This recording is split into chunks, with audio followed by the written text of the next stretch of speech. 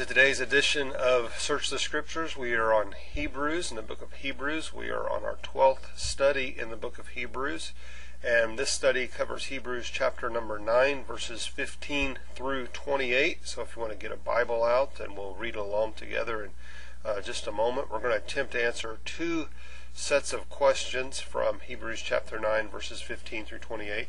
The first one comes from verses 15 through verse 25, and asks the questions, what are the reasons why Christ's death was necessary?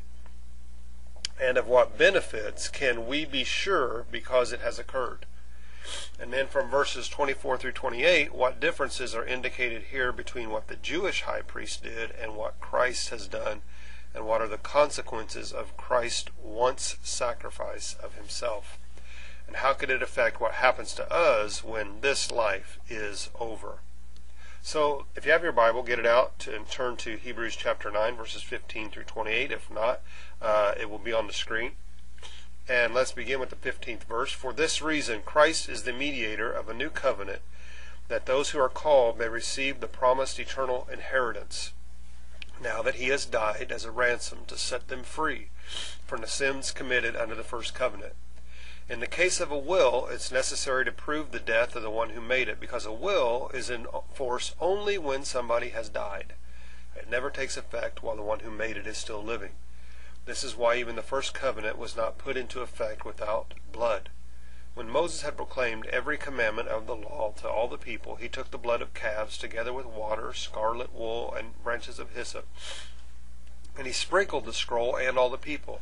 He said, this is the blood of the covenant which God has commanded you to keep. In the same way, he sprinkled with the blood both the tabernacle and everything used in its ceremonies. In fact, the law requires that nearly everything be cleansed with blood, and without the shedding of blood there is no forgiveness. And it was necessary then for the copies of the heavenly things to be purified with these sacrifices, but the heavenly things themselves with better sacrifices than these. For Christ did not enter a man-made sanctuary that was only a copy of the true one. He entered heaven itself, now to appear for us in God's presence. Nor did he enter heaven to offer himself again and again, the way the high priest enters the most holy place every year with blood that is not his own. Then Christ would have had to suffer many times since the creation of the world, but now he has appeared once for all at the end of the ages to do away with sin by the sacrifice of himself. Just as man is destined to die once and after that to face judgment, so Christ was sacrificed once to take away the sins of many people, and he will appear a second time, not to bear sin, but to bring salvation to those who are waiting for him. Let's look at those questions one at a time. From verses 15 through 25, what are the reasons why Christ's death was necessary? And of what benefits can we be sure because it has occurred? Well, Christ had to die in order for believers to receive eternal inheritance.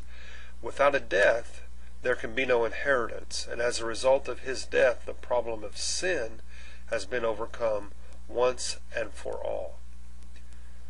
From verses 24 through 28, what differences are indicated here between what the Jewish high priest did and what Christ has done, and what are the consequences of Christ's once sacrifice of himself? And how can it affect what happens to us when this life is over? Well, the Jewish high priest sprinkled blood on the earthly tabernacle, but that was just a mere shadow of the heavenly one. And the high priest could only enter the most holy place, or the Holy of Holies, once a year.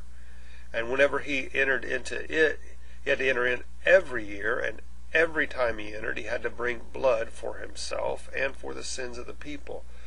Christ only had to enter once, and he'll never need to enter again. He did not enter into a shadow of the heavenly place, but he entered into the heavenly place itself. And the word says that he sat down there. He's not going out and in, out and in, out and in every year, but he sat down. He's done. And as a result of this once and for all sacrifice of all sacrifice for our sins, they've been forever removed, and promising us salvation at the coming of the Lord. And he's seated at the right hand of the Father, waiting that moment when the Father says, go and get my church. I hope this study's been a blessing to you. Hope you're having a wonderful day. Hope the rest of your day goes even better than your day's been going so far. We'll see you again tomorrow for our next study. God bless.